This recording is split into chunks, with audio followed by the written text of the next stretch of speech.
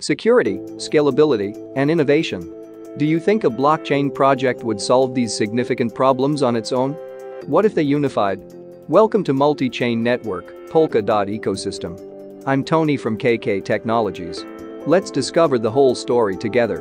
Polkadot is a network that connects blockchains. Its main purpose is to connect other chains to itself and provide communication between them. It's also designed to be fast and scalable. Although, Ethereum is currently the biggest programmable blockchain in the cryptocurrency industry. But the Ethereum network hasn't kept up with its growth. Until it can upgrade to Ethereum 2.0, the system is slow, congested, and expensive. Also, it doesn't work well with other networks. In 2016, Gavin Wood, co-founder of Ethereum, found a solution and decided to create a network not only faster and more scalable, but also able to work with other networks. This would allow developers to build applications that use both the Ethereum and the other blockchains. Let's have a look at how Polkadot works.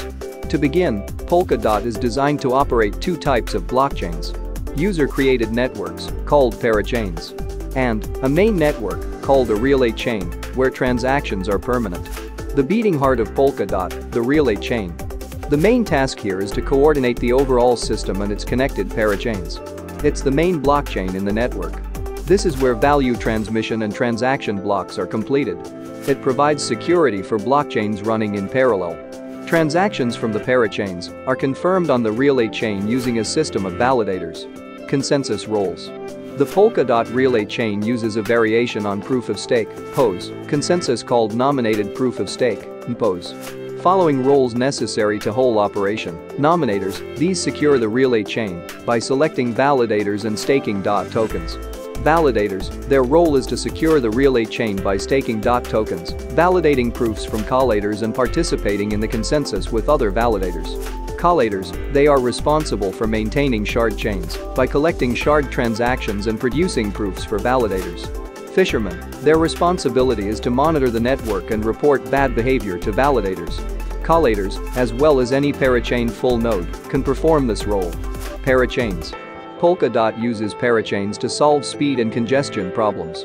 If all the applications unify one network, it will affect the performance of applications. Rather than this, each application has its own mini blockchain, or parachain, that connects back to the main chain. Parachains can interact and exchange data and assets with each other within the system. Parathreads. Similar to parachains, but with a pay-as-you-go model.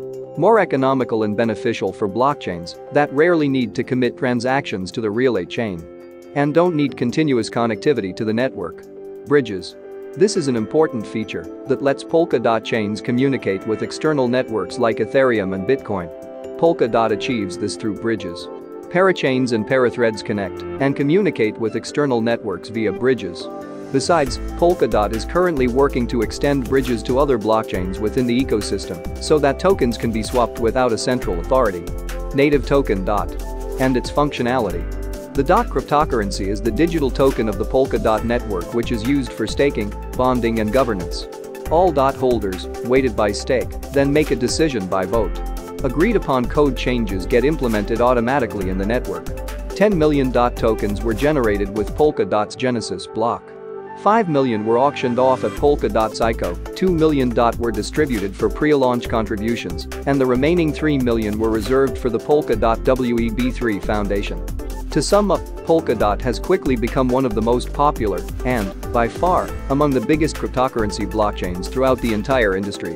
It appears poised to continue its mission of developing a blockchain network that operates in a trustless fashion for verifying data and value transfers in its quest for a decentralized internet.